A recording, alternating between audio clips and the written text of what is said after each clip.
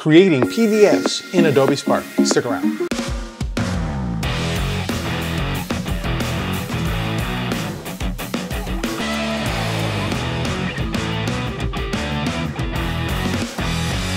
What's going on, everybody? Claudio here, and welcome to my channel. If this is your first time here, thank you for checking out my videos. For my returning guests, thank you once again for stopping by. Today I'm going to be talking about creating PDF documents using Adobe Spark. This document right here that I'm sharing, it's a freebie that I shared out a while back, my top 5 photography tips. This whole PDF I created in Adobe Spark, and that's why I want to share with you how you can create PDF documents like this, create brochures, recipe, you can even create children's book, your own book, all in Adobe Spark, and I'll share how you can duplicate pages as well. So let's go ahead and jump right in. All right, so I've launched spark.adobe.com. I think this might be a little bit of a longer video than normal, so just kind of be ready, take notes, and let's go ahead and jump in. The first thing I'll do is click on the blue plus sign, and I'm going to create a custom size graphic. Now, because I'm going to be creating a PDF document, most likely is one I'll share digitally, but also most likely it may be printed out. So I'm going to choose the print option because that ensures that the PDF is like print ready. So you can choose poster or letter. I'm going to go ahead and go with letter and click on next. Now, the document that I shared with you, the PDF, was in landscape.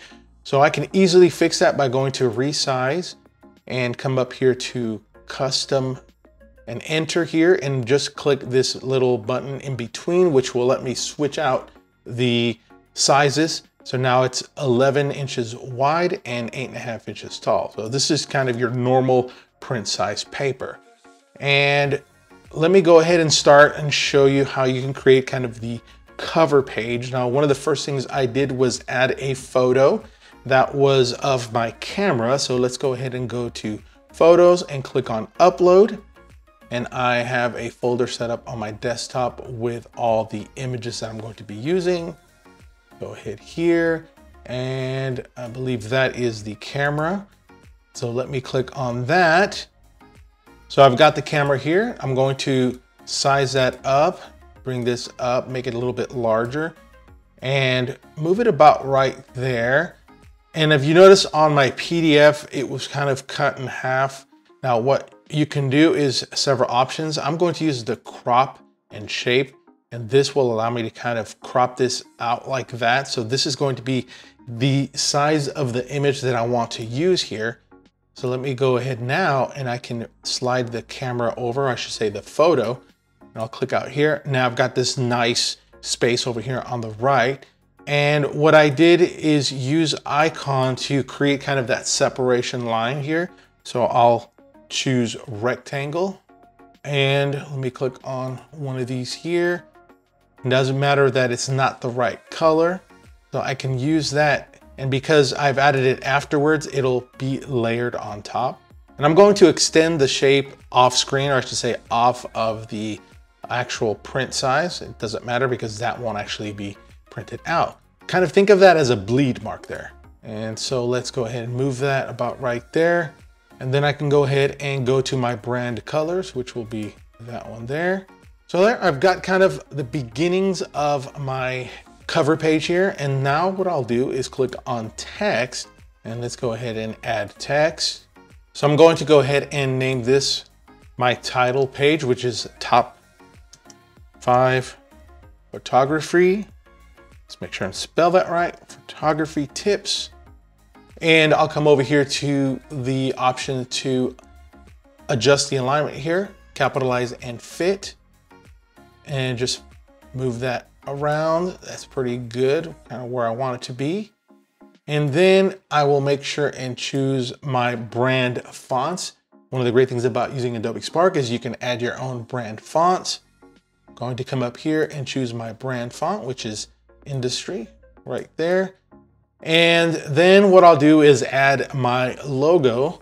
So let's go ahead and come down here to logos. And I've got several different ones. I'm going to use my primary logo and just kind of drop that down there, make it a little bit larger. And I highly recommend doing this next step is adding your website there at the bottom. It just ensures, just in case someone doesn't click on your whole PDF, they'll at least see your website. So let me duplicate that text here. And let's go ahead and add www.iamclaudius.com. Let's make sure I spelled that right. There it is.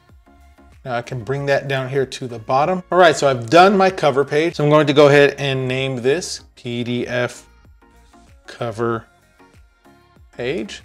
All right, so I've got this cover page down. Now I want to work on my first page. Now, the first thing I'll do here is actually click on download and then choose PDF. Now I can wait to the end when I'm all done with all the pages, but since I'm doing them one at a time, I'm gonna go ahead and download here.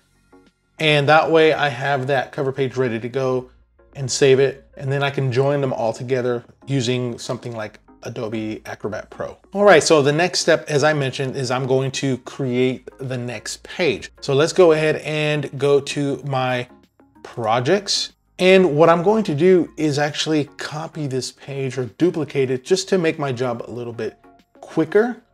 So we're going to come down here to the project, the PDF cover page, and we're going to duplicate this page. And instead of this being called cover page, we call this page 01. Now I've got two identical pages here. This is page 1. So now I'll click in here and create the next page. So page 1 of my PDF document, when it's all put together, it's got a picture of me with a little message. So I want to add that here. This is what I'm actually talking about right here. So you can see this right here. So I'm going to create this page next. So what I'm going to do first off is actually grab my text that I'm going to be using for this next page. So we'll go to my notes and it's going to be this one. It says shoot photos like a boss. And let's go ahead and go back here. And we're going to add that text here. Maybe minimize that a little bit, give it some room. Move that up here to the top. And then I'm actually gonna make my logo just a little bit smaller. I'll keep my website just about the same. And then what I'll do is add some more text. So I'm going to click on my main text here. I'm going to duplicate it just so I can have it right here. And I'm actually going to change this font, make it kind of a body style text. I'm going to use Century Gothic for this and just make this smaller, about there. Make some adjustments. And now I'm going to grab the text for this part. We'll go back to my notes. And then I'm going to grab all of this right here, copy that. And let's go back to our text here and then paste it all together. Now, because I'm using the alignment, everything is kind of out of whack here for a bit, especially for this section of my page. So let me go ahead and adjust it here. And instead of doing that alignment, I'm going to go with center alignment. So all of the text is basically formatted the same. Now, one of the tricks here with Adobe Spark when you are creating sections of text like this is, you notice I have spaces here, but the spaces aren't showing up there. So I'm going to show you a little trick on how to fix that. And here's what I'll do is add a period in between here. This is, again, it's a little hack. It's a little trick here. I'm going to show you what happens now. You'll see that the period is the same color as the text, but we're going to fix that, so don't worry. But let me just adjust this pretty much to where I want it to be. And while I'm here, I'm going to actually go ahead and import photos. So don't worry, I'll come back to those periods here in a second. I'm going to upload my signature. In fact, actually, I think I have that in my logo. So let's find out. Boom, there it is. Let me add my signature. And right here, my signature will go underneath the text. So now let's come back to fixing those periods. So here, what I'm going to do is the main style of this text box is Century Gothic in kind of my branded color there. So what I'm going to do is actually add a highlight style. And that highlight style is colored kind of a beige, but that's okay. What I'm going to do is change that highlight style to white. and then come over here and touch those periods. And they should, let's see, sometimes it takes a little bit of a trick. There we go. You'll touch those and they'll change to that secondary style. Now I'm gonna come back here and change that original text to my main color. So now as you can see, I've got the space in between the sentences, or I should say those little sections of text. Again, this is just a hack. It's a trick to use within Adobe Spark. It prevents me from having to create a ton of little text boxes and align them all. The next step is adding my picture to this PDF. So what I'm going to do is click on here and choose replace. Then I'm going to locate my selfie, my brand photo, which is that one right there. All right, there's my photo. And let me go ahead and delete this line here.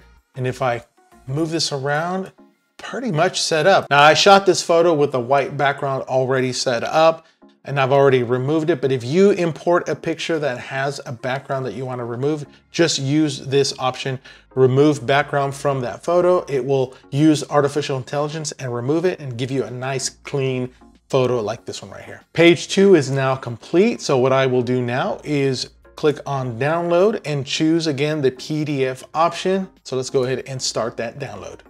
Now that it's downloaded, I'm going to go back to projects. Now the next step is to create a duplicate for page 3. Now I can choose to go from the cover page or from my page number 1. I'm going to go ahead and just go with page number 1 to create the duplicate. So let's click on there and choose duplicate.